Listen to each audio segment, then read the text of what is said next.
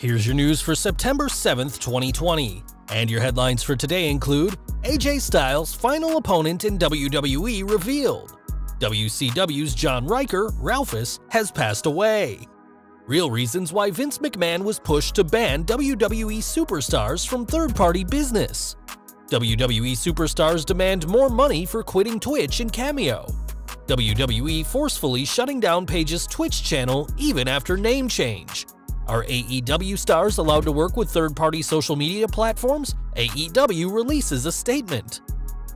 Critical news about Matt Hardy's MRI and CT scans. What's next for him? Jon Moxley cuts promo after AEW All Out. Let them hear you in Stamford. Updates what's next for Renee. Possible spoiler on title match for WWE Clash of Champions. Miro goes on profanity-filled rant on Dave Meltzer's false reporting and WWE's low standards. We're starting today with Triple H news. As though the game's faced nearly every big name, one person he hasn't locked horns with is AJ Styles. During his Twitch stream, Styles was asked about a possible Triple H match before the game retires, and the Phenomenal One loved the idea, especially if it was Triple H's final match. He said, "Should I throw it out there and send it out there that I'd be his last match? I would love to do that. I'll let him know I'd do that with him. Him and I have been in the same ring together, but we were on the same team. It was when we were in Japan. It was basically the OC and Triple H. That was fun." Whilst the two have teamed together, Triple H hasn't had a match in 2020, as he missed WrestleMania and his duties backstage only seem to grow. Recently hitting 25 years in WWE, the King of Kings might need to look at his last match coming sooner rather than later, and ending his career against AJ Styles would certainly be a great send-off. We've got some sad news to report now as John Riker, aka WCW's Ralphus, has died. Originally a WCW truck driver, Ralphus was paired up with Chris Jericho as his on-screen security in 1998. And after Jericho left for the WWF in 1999, Ralphus worked with Norman Smiley as well. A comedic character that was loved by WCW fans during his tenure, Chris Jericho revealed on his Saturday Night Special that Ralphus passed, saying, "I just found out he passed away like last year. God bless John Riker, that was his real name." In 2018, Jericho spoke about an email correspondence with Ralphus, saying, "I sent him an email saying, 'Hey Ralphus, it's me, Jericho. How are you? Would you like to do my podcast and reconnect?' He emailed me back and said, 'Is this the real Chris Jericho?' I said, 'Yeah man, this is my number, give me a text or give me a call.' Never heard back from him again. I got big leagued by Ralphus." At this time, no cause of death has been made public, and we at Slatrock would like to send our deepest condolences to Riker's family, friends, and everyone who knew him during this sad time. We're focusing on WWE's mandate that all third-party activities regarding superstars must stop, and though there's been a lot of stories about who is to blame, the reality is that there's multiple reasons. Ringside News reports that they've heard various responses about who's to blame across the board, and though superstars aren't happy if they're losing money and a connection with fans, fans who don't use third-party platforms feel differently. One tenured name in the company told them, "Third-party ban is causing a lot of people to be very upset, but what are they going to do? They're exploiting their WWE intellectual property on outside platforms." Given that her name and the Bang energy drink commercial was mentioned first, Lana received a lot of flack, with many seeing her as the straw that broke the camel's back, but several other things caused WWE to look into ceasing third-party activity in recent months. Ever since he moved from Mixer, AJ Styles has spoken candidly about WWE business on Twitch, including his beef with Paul Heyman, the Good Brothers releases, his son not watching WWE, and his own positive test. And though the company didn't like him talking about any of these, it was the positive test reveal that was the big one. Cameo isn't much better for WWE as superstars are, quote, going into business for themselves, literally, and it was added that WWE are trying to cut a deal with Cameo on a company level to start their own similar service. YouTube is also a problem for some as well, as it's being reported that Sheamus's Celtic Warrior workout channel was apparently an issue since he's using his WWE nickname. So with issues with Twitch, Cameo, and YouTube, it's not hard to see why Vince McMahon was pushed to say enough is enough, which brings us to where we're at now. You don't need to subscribe to their Twitch or pay $100 on Cameo to know that superstars aren't happy about this, and Fightful reported that the superstars they spoke to described WWE as being very foggy in regards to whether they'll prevent superstars streaming. Despite the company-wide edict to cease everything by October 2nd, those superstars Fightful spoke to don't plan on quitting, and if they do, they want to be compensated for the loss of income WWE have caused. Fightful reported, "Thus far, based on the wrestlers that we've spoken to, none plan on ceasing their Cameo or streaming setups. Two specifically noted that if WWE wants them to, they'll need their contracts renegotiated to compensate the limitations and changes." We've previously covered that Paige changed her Twitch name to Saraya to avoid the WWE's new mandate, but it seems that isn't good enough either. During Wrestling Observer Radio, Dave Meltzer explained that Paige's name change wasn't going to fly with WWE. He said, "When Paige switched one of her things, Twitch, to Saraya, they were like, that's not gonna fly, because it's still banned, I guess. Anyway, we'll see how this plays out over the next whatever. I mean, most of the talent is not happy from what I gather." It's a real shame that this won't fly, as Paige recently spoke about how much she loves Twitch and the community she's built, saying that she doesn't know what she'd do without the streaming platform. On the other side, AEW won't allow stars to take sponsorships on their own, though during the post-All Out conference, Tony Khan said there's nothing wrong with Twitch streaming.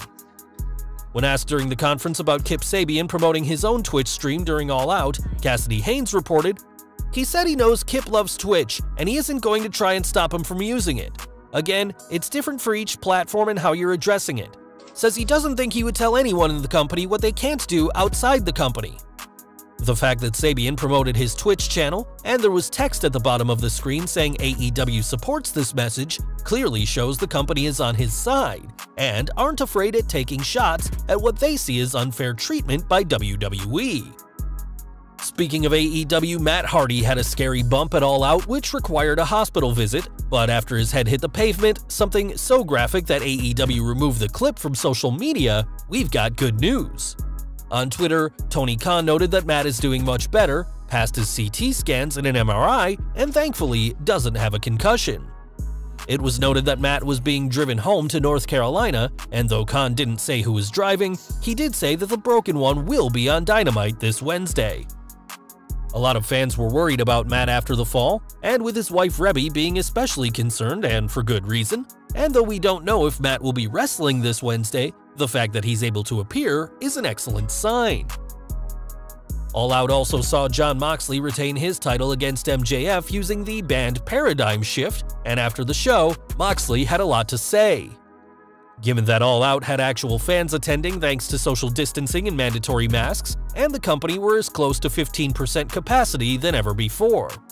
Grabbing the mic after All Out, Moxley said, "So good to hear your voices tonight. I wouldn't have it any other way going to war than right here in front of AEW fans, the best fans in pro wrestling."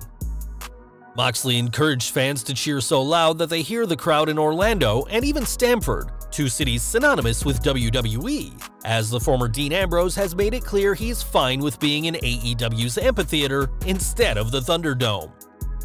One person who could eventually join Jon Moxley is Renee Paquette, but during the conference call, it doesn't seem like the AEW World Champion thinks that'll happen. He said, "I don't think she wants to be anywhere near my corner. She doesn't really like blood and shit. It's definitely not out of the realm of possibility for her, since she's a jack of all trades. If it wasn't for that non-compete, she could have popped on camera tonight if she wanted to." Moxley also said that his wife's goals are outside of wrestling, though he said he expects her to still have her toe dipped in the industry, and joked, "I want her to get that Katie Couric Good Morning America gig so I can have a sugar mama." We'll have to see whether Moxley gets his sugar mama, but given her many talents, we're sure she'll succeed with any contract she signs, even if it'll be a while before she's allowed to speak to any pro wrestling company. We are looking ahead to Clash of Champions next, as we've got a potential spoiler for this month's pay-per-view. If you've been watching SmackDown lately, you'll know that AJ Styles wants his rematch against Intercontinental Champion Jeff Hardy, who beat Styles for the gold a few weeks back.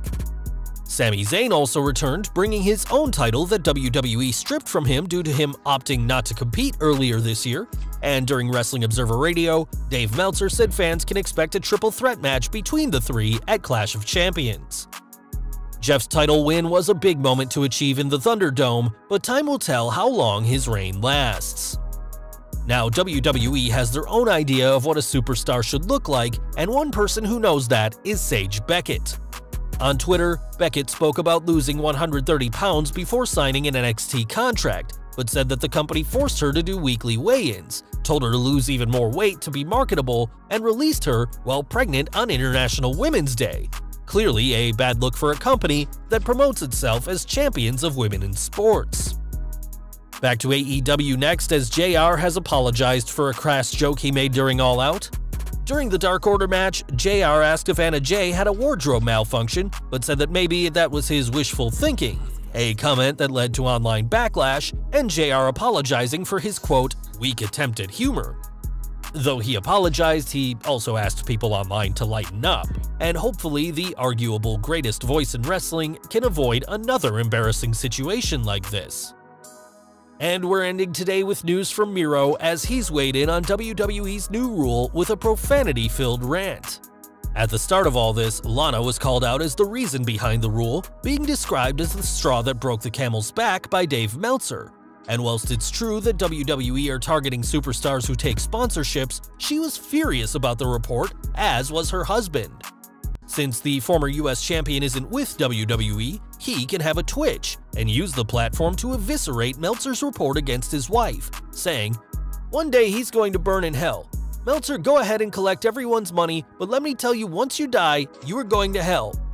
I don't listen to Meltzer, but my problem is people listen to this guy. He has a personal agenda because he's got something against CJ. This guy has no knowledge. He has zero knowledge. Yeah, he's got people from the office that feed him meaningless stuff. I'm not the first person to call you out, and I won't be the last one, but I don't think there's a single story out there from Meltzer that has been true. He has no information. Zero." Meltzer wasn't the only person on Miro's hit list, as after WWE opted to not tag him on social media in a video from 2016 when he faced Roman Reigns, Miro didn't mince his words, saying, "I just think it's such a low-class, dumb, most unprofessional thing to do. I think it's so stupid because I don't work for WWE, but I still get WWE checks every quarter like the merch and stuff, they still sell it, and they still send me my money. I ain't freaking dead either, so why wouldn't you tag me? Why wouldn't you use the tag? Why wouldn't you do that? I'm just trying to understand. It's not like I work for somebody else, like I work for TNA and they don't want to promote me. Yeah, I get that, but I'm here jobless." The former superstar added that he could file for unemployment if he wanted, but he doesn't because he feels there's people who need it more. And given that he's still allowed to make serious money on Twitch as well as do sponsorships, unlike some people he knows, the Bulgarian brute is doing pretty well for himself. During his Twitch session, Miro brought up how WWE hasn't even congratulated Lana on her big 1 million subscriber milestone, something he feels the company must rectify. This is still an ongoing situation, and we'll have to see how it pans out. But for now, things don't look good for the WWE superstars who used third-party platforms to connect with fans.